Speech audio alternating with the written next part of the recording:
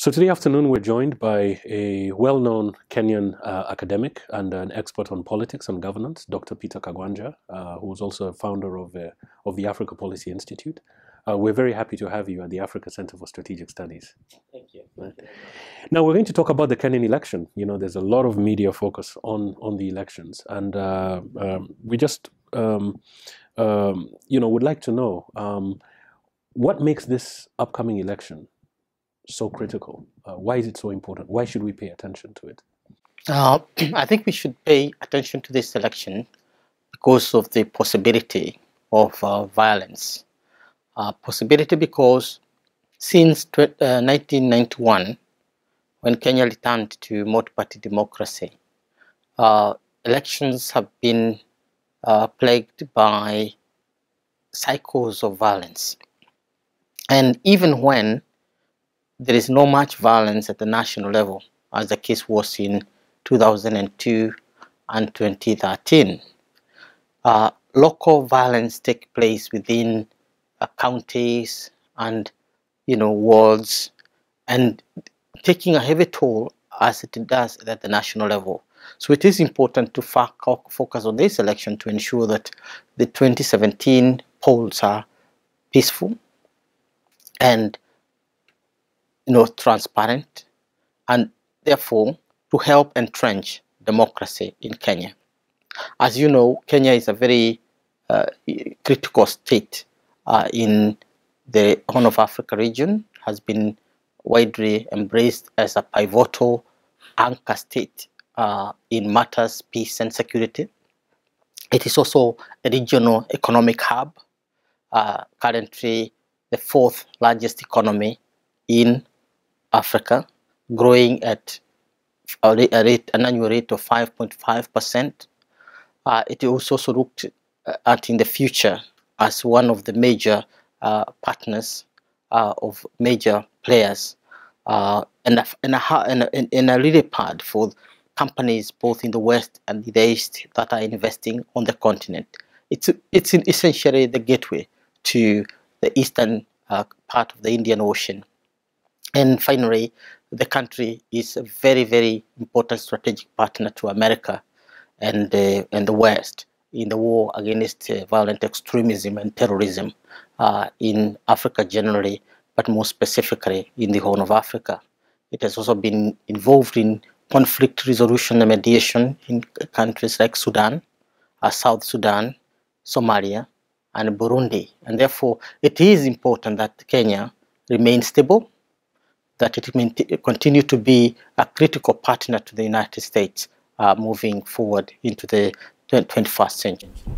Right. Now, you talk about conflict, the cycles of conflict that were there in previous elections, such as the election in 2007. What factors will need to be in place to ensure that this doesn't happen again? The approaches to conflict in Kenya by the country's external partners have largely focused on the short-term intervention, basically very reactive rather than long-term. Our suggestion in our discussion today was that we begin to look at Kenya as a country that has been going through almost 3 decades of low-intensity conflict, which tend to escalate during elections, but it is always there in the background. Therefore, measures taken must not only address the root causes of conflict for 2017, but also look at 2022 as another area when we might get another similar cycle of conflict. And measures here would basically include talking to the main players, the 2 political formations that are there, to basically commit themselves to conduct themselves and the election in a peaceful manner, commit themselves to a non-violent approach to any dispute that might arise from the conflict. Most of the issues, the so-called root causes of violence in Kenya, were addressed largely as part of the mediation of the 2008 conflict. And they were all captured in a capsule in the new constitution, which addressed issues of sharing of resources, sharing of power from the top to the bottom, and all that was captured in the devolution system. But what we observed in the discussion was that devolution itself has come up with new challenges to stability and violence in the coming election. And therefore, arguably, we have not only devolved power and resources, but we have, also devolved the burdens of national government, particularly the propensity to conflict during elections. And the argument was made convincingly that whereas the 2017 election may not be as intense as it was in 2007 at the presidential level, we have a new frontier of violence in the counties and at the wards, mainly because of the new stakes that have gone up as a result of these jobs, almost 1,800 of them paying so well that the competitions are high, and the rivalry between those who are holding office and those who want to get them out of offices, it becomes intense. And therefore, addressing these issues is going to be critical. We've got to shift the focus, not only from the presidential election to the primary, not only from the presidential to the county elections, but to begin to look at what the primaries have meant for the coming election in terms of what we've seen in the counties happening, whether it's going to intensify as we get closer to the real election, on August 8th. 2017. Now, Dr. Kagwanja, I wonder if you could say something about ethnic mobilization, because this has been a key feature of Kenyan elections in the past. I mean, if we look at what happened in 2007, but even in earlier election cycles, what might be done to ensure that this problem does not surface again this time around? I think the ethnicity in Kenya must be conceived for what it is. First, what we are talking about is political tribalism, meaning mobilization of politics along ethnic lines and playing on ethnic fault lines to create communities of grievances, which become like war formations and basically tend to almost, inevitably lead to conflict at different degrees. What we have not talked about, and we don't normally talk about, is moral ethnicity, which is basically the benefits that come from belonging to an ethnic group. The welfare role played by these identities in terms of helping members in hours of need, particularly in countries where 40% of the population is living below poverty line. It becomes a very good instrument for mobilization. But it is not that mobilization to basically pull people out of poverty and address their own, address the shortcomings of the economies.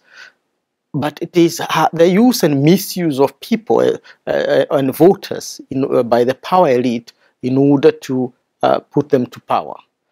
And what that has happened from the early years, and we begin to see that the Kenyan politics is essentially a competition not of ethnic groups, but formations of multiple ethnic groups that coalesce into political parties. If you look at KANU in the 1960s and KANDO, the Kenya African Democratic Union, in the same time, these were two formations, not one ethnic group, not two, but a number of ethnic groups coalesced into these formations. The same case happened in the rise of Kenya People's Union in the late 60s. And we see the resurgence of the same formations after 1991, when Multi-Party came. And the divide and rule strategy by KANU in order to remain in power, basically entrench the politics of political balkanization. And that balkanization did not consolidate party formations, but basically polarized populations. And therefore, our focus should be on how do we allow political formations to get roots as instruments of democracy, as ways and means of deepening the country's young democracy, without at the same time that polarizing element of ethnic mobilization. It is very clear that politics in Kenya revolves around 5 ethnic groups, the so-called Big Five, that constitute about 70% of the voting power in the country. These are the Kikuyu, the Luhya, the Luo, the Kalenjin, and the Kamba. Between those groups, they constitute between 70 and 75% of Kenya's voting power. And therefore, the puzzles that are brought together in terms of ethnic horse trading and forming formations that fight national elections can directly tell us whether or not a certain election is going to be intensely violent or it is not. For example, the 2002 election basically had 2 aspects to it, which would inform why there was no violence at that time, intense violence at national level, which is basically that we had the Kalenjin and sections of the Kikuyu in one camp, and the rest of the communities, including 3/4 of the Kikuyu, on the other hand. And the 2 candidates actually came from the same ethnic group. So very quickly, the political, ethnic identity gave way to other forms of identity, particularly generational identity. So the 2002 election did not revolve around the axis of ethnicity, but the axis of generational politics, one young and one old. The 2013 also was not violent at the national level, but was intensely violent at the regional level. In Marsabit, in Tana River, in parts of Masai land, which basically Narok and to an extent Kajiado, this was a very violent election because of the rise of counties and the need to share power at the county level, and not only sharing power, but with the prospect of sharing resources. So that's how these formations have come up. Now, as we approach 2017, you'll notice that we have 2 formations, one predominantly Kikuyu Kalenjin, and another one which is supposed to be predominantly Luo, Kamba, and Luhya. Now, Jubilee itself is, of course, manipulating, or playing with the situation in order to win votes across the board. But the determinant factor are not going to be this Big Five. It's the lower tier of communities that constitute about 5 to 6% of population at the individual level. For example, the Meru, the Kisii, the Mijikenda at the coast, and collectively the Maasai and the Turkana and the Somalis, who form the pastoral coalition. Now, the interesting bit in this is that how these formations are going to mobilize that vote is going to determine whether the election is going to be peaceful or not. If there's intense use of negative rhetoric, playing with wedge issues, in other words, the fault line issues that generate grievances, then we are likely to see a very volatile kind of electoral season. But it is important for both Kenya, the government, the opposition, and the international community to do everything possible to ensure that Kenya does not hurtle down to another 2007 and 2008. Now, Kenya is very well known for developing indigenous early warning systems during moments of crisis. How well are these systems working right now in the context of the election, and how resilient will they be in preventing election-related violence? One thing is clear, that the coalition that is ruling, I hazard to say that it's not what you would call your kind of a coalition that is based on like-minded and friends and all that camaraderie kind of arrangement. I like seeing it as a truce between two groups that basically fought in 2007, 2008. And therefore, Jubilee, in a sense, is a conflict resolution framework. Just as the Constitution, the new Constitution was crafted as a framework to address the spectrum of grievances that emerged in 2008 and stoked the violence that we saw.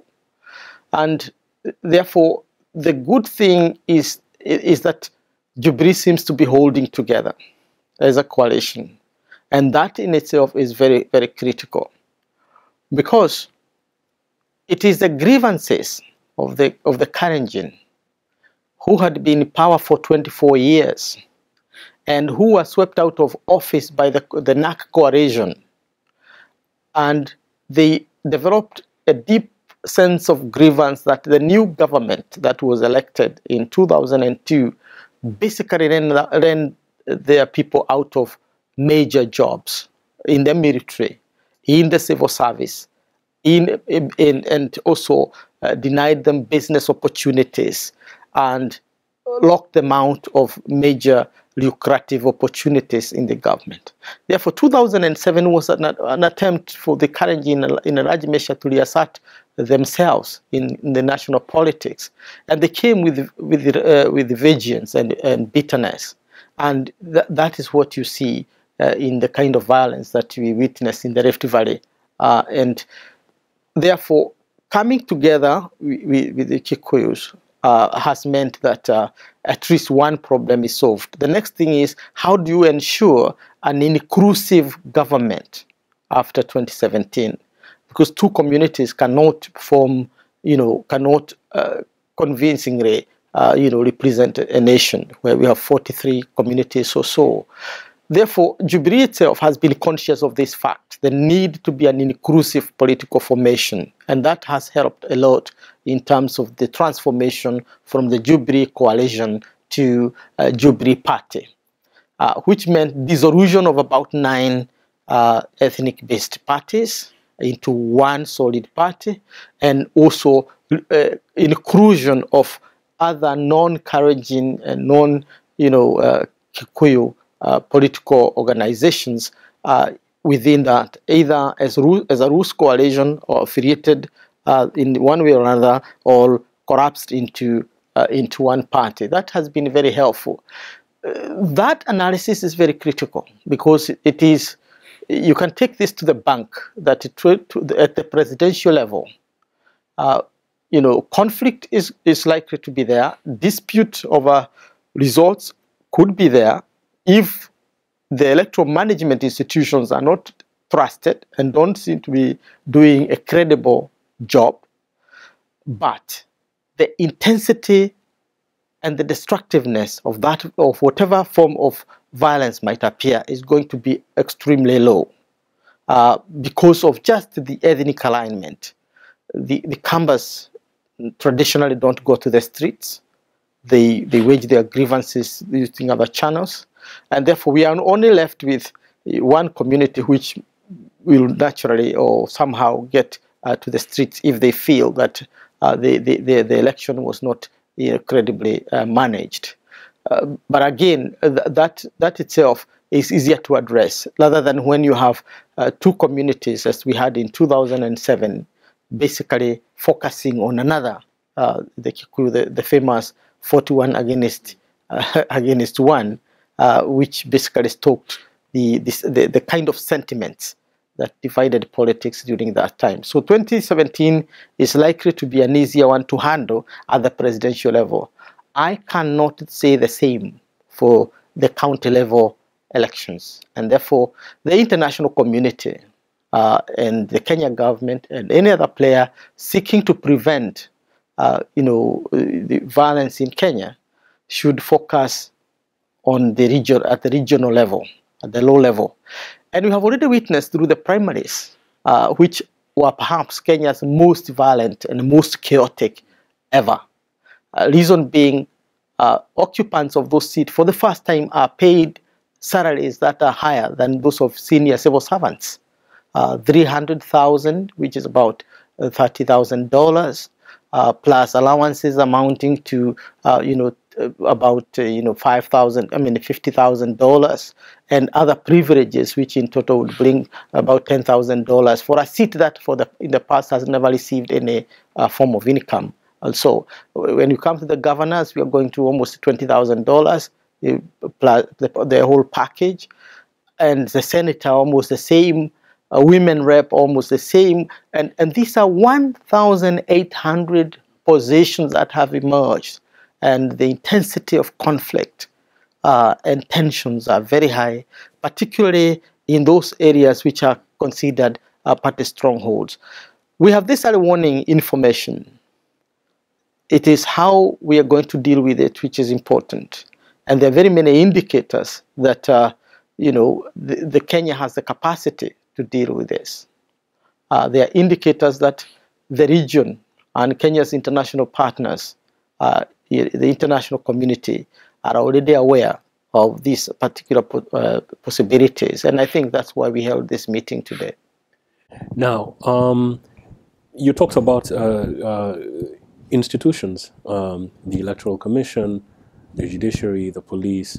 How independent are they? Certainly, what is the perception of the ordinary voter about these institutions? And is there any difference in the way in which they're perceived now and the way that they were perceived, for instance, in 2013 or 2011? Paul, I think we really need to address this issue head on, because in today's debate, there were two views that emerged. That one, the Kenyan security is too weak to intervene effectively in case violence erupted in 2017. I made the point, based on my consultancies, my study of security dynamics in other areas beyond the conflict dynamics that we are focusing on, that for the first time since independence, Kenya has the strongest, well-equipped, and the largest security force, and also law enforcement force, giving it capacity to deal with the 2017 protests or violence, whatever form it might take, including criminal violence that if it occurs. Now, the forces, particularly the military, has traditionally been known across the world to be extremely professional and neutral, trained and socialized in very professional spaces like the American National Defense College, University, where we are today. Many of the senior officers of Kenyan military are laureates of these particular institutions in many ways. The police, on the contrary, is perceived traditionally as a very corrupt force.